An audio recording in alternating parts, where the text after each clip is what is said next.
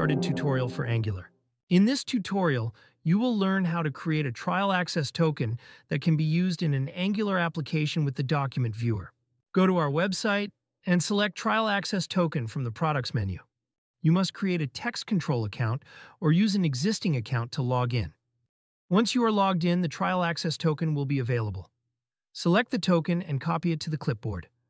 Now let's create a new application. Node and Angular need to be installed. Create a new application by typing ng new, followed by a project name. Select CSS as your preferred style sheet format and select No to disable SSR and SSG. Once the project is built, go to the project folder and install the viewer by calling npm with the parameter I for install, followed by the viewer package name. The name is @tx-text-control, tx-ng-document-viewer.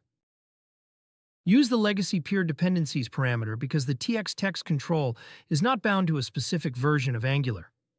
When the package is added, type code dot to open Visual Studio Code with the project open. Locate and open the app.component.ts file in the source app folder.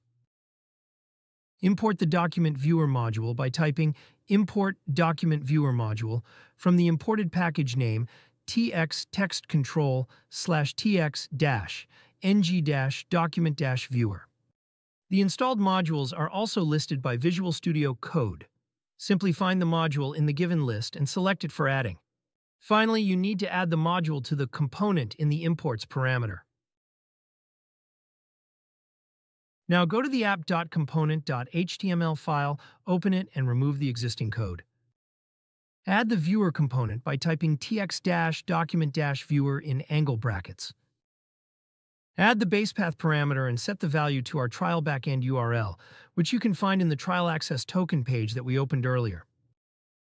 This backend is hosted by us and can be used for evaluation purposes.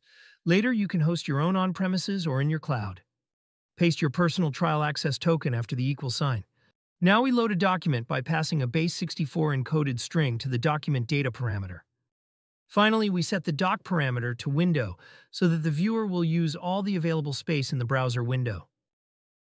Back at the command prompt, type ng-serve-open. This will compile the application and open the default browser. You can see the document viewer with a document loaded. You can select text, zoom, find text, or add annotations and comments. This tutorial with step-by-step description and source code can be found on our website www.textcontrol.com, which has an extensive Getting Started tutorial section.